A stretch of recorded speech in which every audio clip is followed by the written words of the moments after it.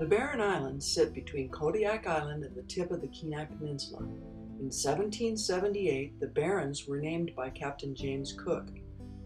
Here, powerful merging currents of Cook Inlet, the Gulf of Alaska, and Shelikof Strait create severe tide rips and rich upwellings, providing abundant food for marine mammals and birds. These 7 named islands form the largest seabird colony in the northern Gulf of Alaska. Only 60 miles from Homer, the Barren Islands are now part of the Alaska Maritime National Wildlife Refuge. In 1974 and 1975, Edgar Bailey, U.S. Fish and Wildlife Service seabird biologist, led the first reconnaissance surveys to the Barren Islands to determine species composition, distribution, and abundance of seabirds and marine mammals for possible inclusion in a proposed new wildlife refuge. Traversing between the islands and the Barrens in a 16-foot inflatable was hazardous because of severe tide rips and fast-changing weather that can quickly bring in strong winds and fog. Some of the islands, like Nord, are mostly cliffs with no really safe landing site.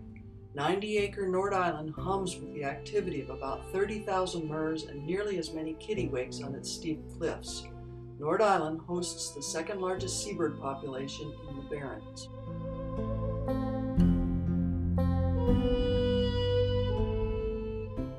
In 1978, Ed Bailey visited the Barren Islands in early spring when there was still snow on the ground. In both spring and summer, cloud cover, mainly fog, is extensive. 1,075-acre East Amatouli is the most studied of all the Barren Islands, mainly because it has the largest seabird population, but also because it has the safest boat anchorage.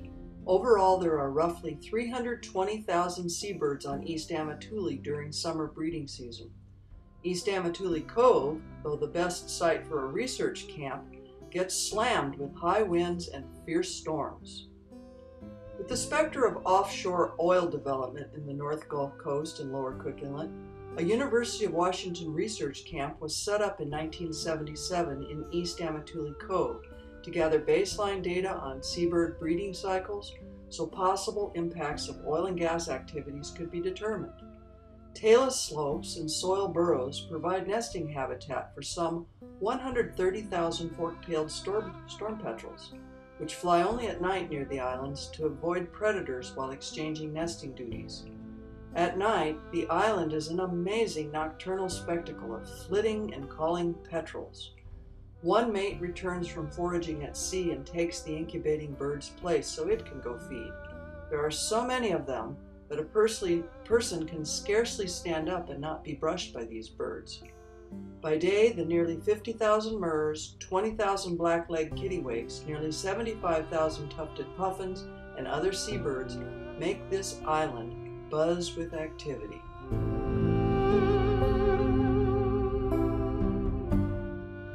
1,725-acre West Amatouli has only one small cove on its precipitous 10-mile coastline.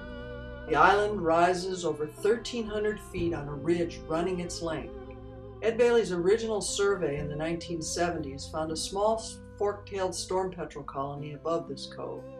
With about 50,000 tufted puffins, West Amatouli has the second most puffins in the Barrens.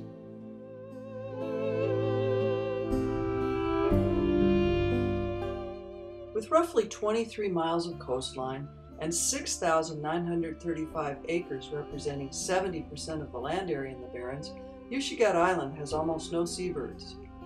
The lack of seabirds is partly due to introduction of Arctic foxes in 1928 and the presence of a large ground squirrel population. Interestingly, Yushigat's first known fox farmer was a New York socialite named Kay Barker, who likely put the original foxes on the island. Sometime in the 1930s, she returned to Yushigat with 2 Seldovia trappers, remaining through summer and into midwinter, catching live foxes to take back to New York with her. Yushigat is the only island in the Barrens with a substantial Sitka spruce grove of several hundred acres that are situated in fairly flat areas protected by mountains. Fierce winds have stunted the tree's development. The spruce surround a large lagoon that has dollyvardy. This is the area where Kay Barker built her cabins. Several archaeological sites found on Ushighat show that indigenous natives used the island. Historical accounts from Russian America describe Aleut natives being sent in open bidaras to the Barren Islands from Kodiak to collect bird skins. In 1987, Ed Bailey and a fox trapping crew spent 3 weeks removing the foxes to restore the island's biodiversity. Subsequent checks of Ushighat showed no sign of foxes and some increase in bird life.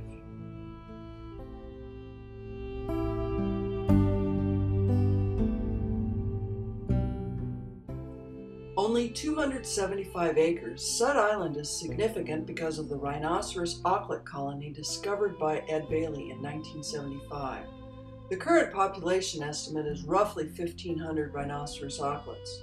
About 10,000 fork-tailed storm petrels and 2,000 tufted puffins also nest here. Marmots were likely put on Sud for Navy personnel stationed there in 1945 to operate a weather station.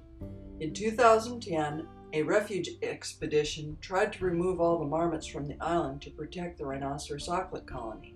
Between June and August of 2010, 177 marmots were removed from Sud Island. Probably around 5 to 10 still remain and will likely be removed in 2011.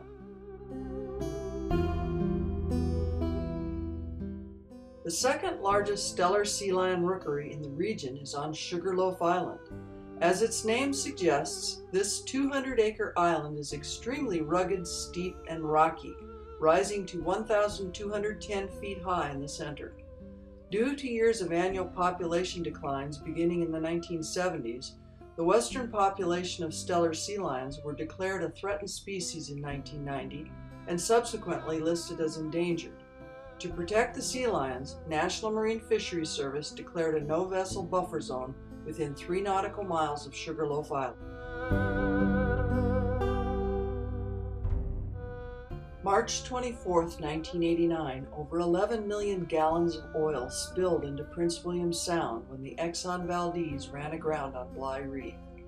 Strong currents brought the oil to the Barrens, home to some of the largest seabird colonies in the spill's path.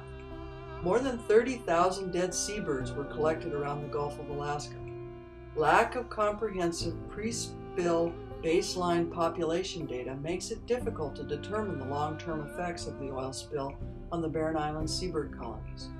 Despite the spill, the Barrens still hosts very large productive seabird colonies. The Exxon Valdez spill is a wake-up call to create spill prevention measures for the Cook Inlet region.